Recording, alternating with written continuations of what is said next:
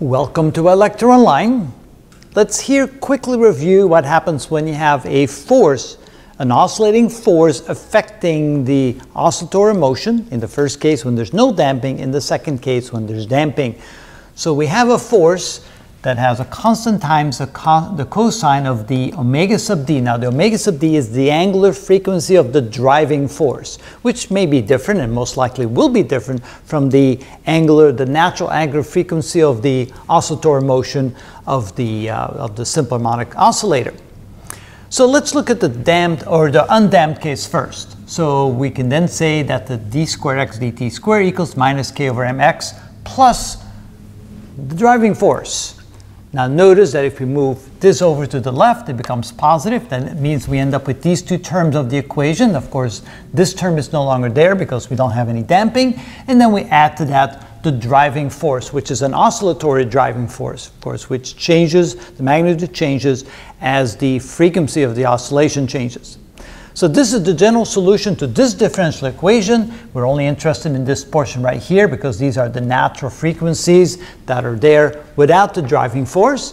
And then we can see that the amplitude caused by the driving force affecting the oscillation, it's equal to the magnitude of the driving force, the maximum magnitude, divided by the mass, divided by omega sub naught squared minus omega sub d squared. Now omega sub naught again is the square root of k over m.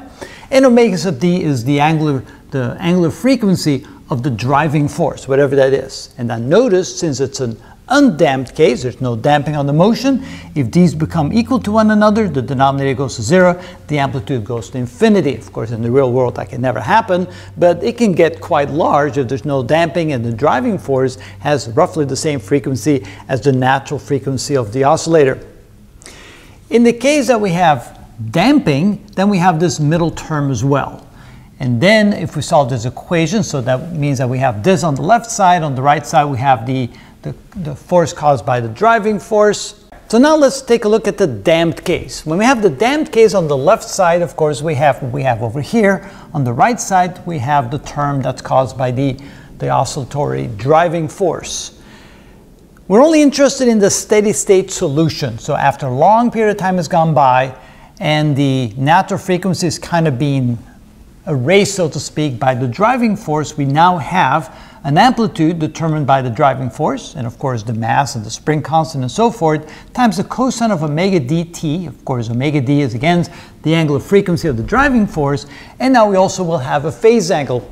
And we'll shift the whole thing in phase due to the differential oscillatory motion of the natural frequency and the frequency of the driving force.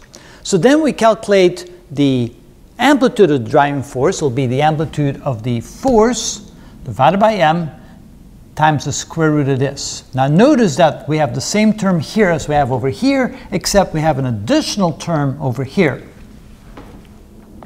Now this additional term prevents this from going to infinity because there's a damping effect there. Even if these two are equal to one another, you still have this portion in the denominator which will prevent the amplitude of going out of control. The phase angle is determined by 90 degrees minus the arctangent of this ratio right here. Remember, this is the natural frequency that we have defined. Oh, do we have defined? Yeah, we have defined right here. So this is the driving frequency of the driving force, and omega sub d, that is the same damping frequency that we calculated in the previous equations. You go back to a few videos ago, and you can calculate how this is found. But that gives you a feel of what the amplitude is when there's no damping, what the amplitude is when there's damping, including the phase angle. And that is how it's done.